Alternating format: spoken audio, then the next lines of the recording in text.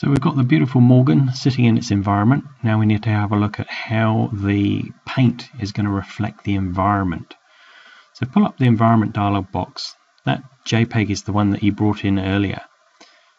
Open up the materials editor and then just drag and drop that JPEG across into the blank space of the materials editor as an instance. Okay. These things you can just drag around. You can double click. That's going to expose the properties of that bitmap. If you double click the image itself, it just makes it a bit bigger so you can see what the image is. Now, if you shift and left click and drag, you'll make a copy. And we need 2 copies of this thing. This one's going to be the background. So that's the image that we can see in the background of the viewport. This one is going to be the environment. So this is the thing that's going to cause all of the lighting and the reflections. So the environment is set as a spherical background, and the background image itself for the viewport is mapped to the screen. Now if you create a standard mental ray environment background switcher material, what that's going to do is it's going to give Max a background image and an environment, and then it can use both of those if you drag and wire that back into the environment map. Something that it can use for lighting the scene and displaying the background at the same time.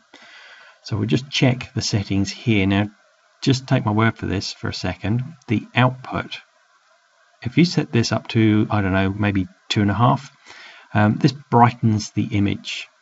So this is going to brighten the reflections on the bodywork of the Morgan. So what we need to do is have a quick look, see how that renders. It probably isn't going to be perfect. Remember, we haven't had a look at shadows and things like that just yet. So we'll render that up. And you can see that the Morgan's now beginning to look reasonably good. There's a bit of reflection going on there. You can see a bit of the concrete reflected in the side of the car. We could go and brighten this up a little bit further. Maybe, I don't know, 4.5, 5. Let's try it at 4.5 and re-render that.